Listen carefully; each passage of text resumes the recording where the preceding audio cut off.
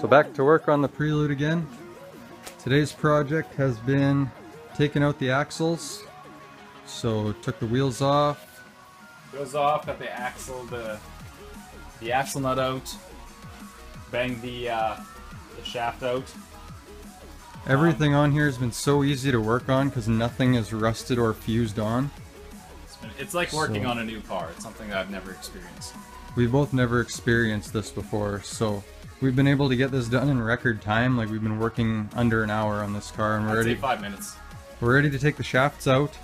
I've been working on the interior. Just so happened a guy wants to buy our seats, so I took the seats out, and that worked out so I could get the center console out. And now I just barely took out the shift box, so I'm gonna need that for in the Civic as well. So making lots of progress already today. So trying to get this nasty hood prop off of here. I've been messing with it for about a minute now. She's bent to crap. I bent the crap out of it. There we go. Tim thinks he's got it under control here. Nope.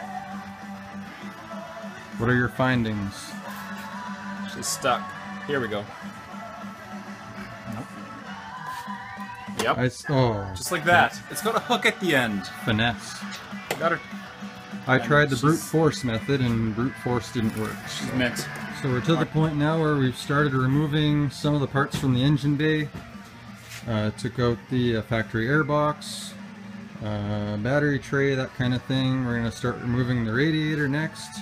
And on the inside of the car we're going to try and locate the ECU and pull that out of there before we start filling the interior with all the random parts that we don't need.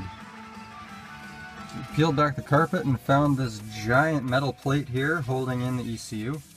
So it looks to be about 6 or 7 10mm nuts holding that on, so that's the next step. We're going to take the ECU out. Alright, so progress we've made now. We've got the rad out, power steering is disconnected, AC is disconnected, engine harness is disconnected. Now it's just kind of the random lines and vacuum hoses and stuff like that we're getting disconnected. And we're going to be getting pretty close to being able to hook up the engine hoist to this thing.